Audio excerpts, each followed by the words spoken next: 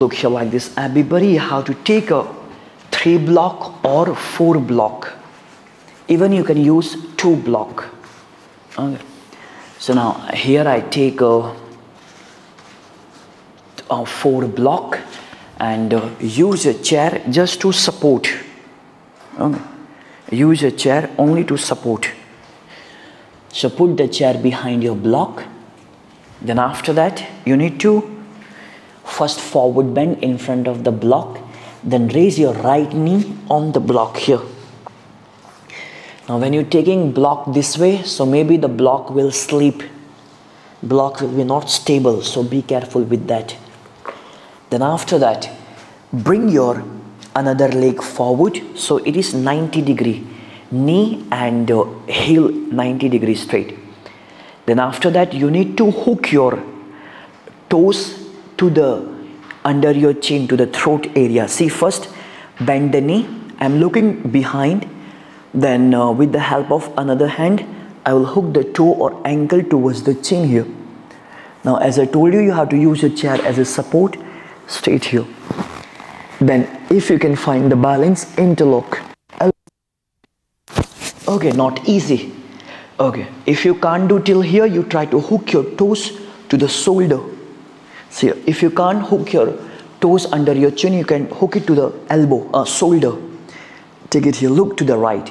Even if you can't do this, hook your elbow to the ankle, hold in front of you this way. Then slowly raise it above the head. Look to the right here, behind, this way.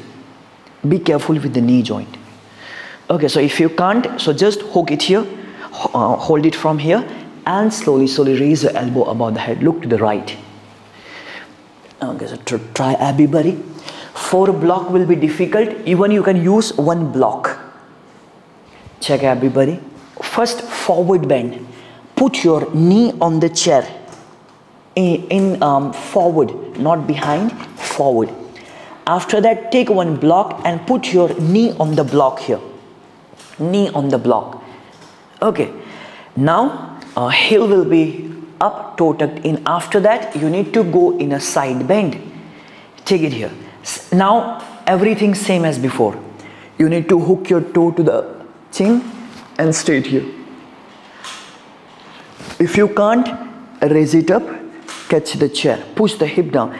After doing this, try to push the hip more down as much as possible. In the final pose, push your hip more down, or straight here. In the final pose, try to sit on the heel.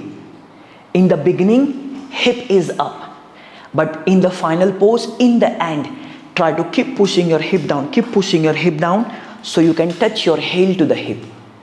Okay. Now not easy, so for another member, see what you need to do. You have to use a strap. Miss Loli, you also try with that. Another member, see what you have to do. Same like pigeon, but side bend. Bend the knee here.